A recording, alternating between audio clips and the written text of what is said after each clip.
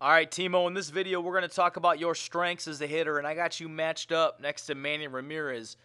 And the reason I matched you up next to him is because both of you guys do some similar things. First of all, you'll see here that Manny Ramirez will just slightly pick up this knee before he strides forward, and he'll load his hands and swing.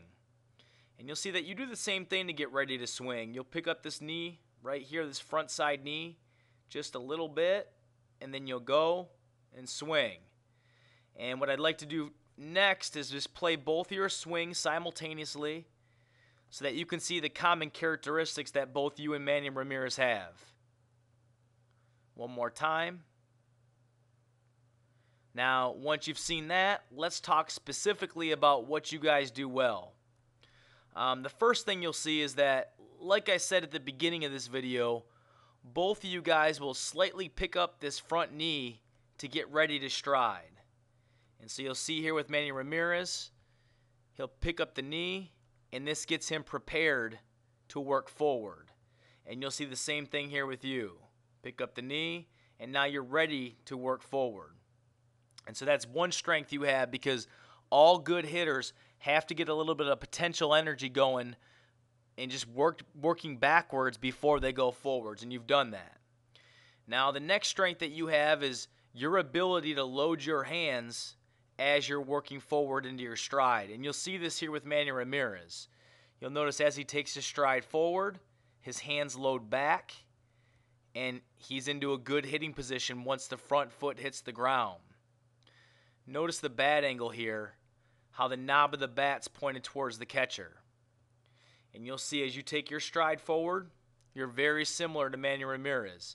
You'll load your hands as your front foot goes forward, and when the foot hits the ground, right there, you're into a good hitting position. You can see, like Manny Ramirez, the knob of the bat is pointed towards the catcher, into a good, solid position from which to swing. And now, the next thing that both of you guys do extremely well is get to a good slot or connect position. You'll notice that as Manny Ramirez swings, he'll start to rotate his hips. And right here, he'll get his hands, his back elbow, in sync with his back hip. So all of these pieces are lining up together to create a powerful swing into contact. And you'll see that you do the same thing. As you start to take your swing, you get all those pieces on the back side lined up. Hands, back elbow, and hip are in sync with each other to create a powerful point of contact.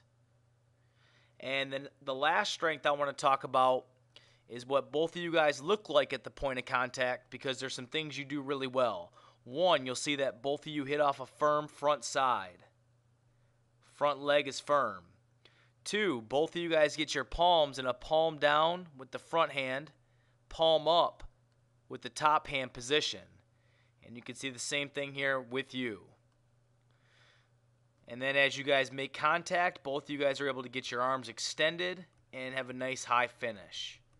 So Timo, there's a lot of things that you do well as a hitter. In the next video, we're just going to simply talk about one thing that you can do to enhance your power and your consistency at the plate.